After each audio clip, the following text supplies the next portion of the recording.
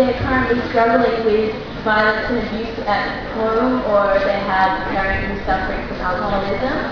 And what we do is we help them with their education and we rehome them if they need to be moved out of their family. And we're also providing friendship and life skills and coaching to them as well. I've got a few prizes with me. So if any of you have any questions that you'd like to ask about Australia, I will reward you with a prize. Does anyone have a question? Alright, yes, good start. Okay, I'm going to go with the lady just here in the fourth row. Stand up. You want to go up? Go up.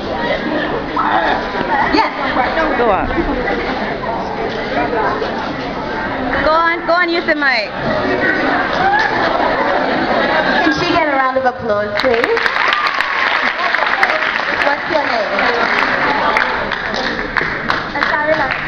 Oh, thank you for coming out. And what is your question?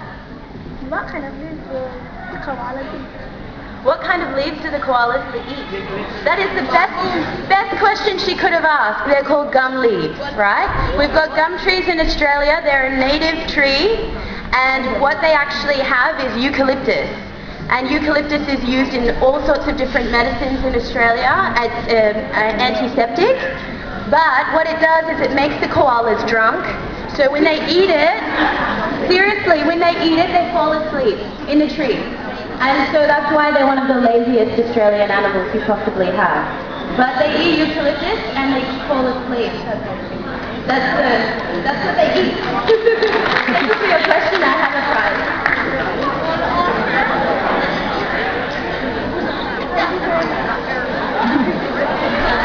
Does anyone else have a question?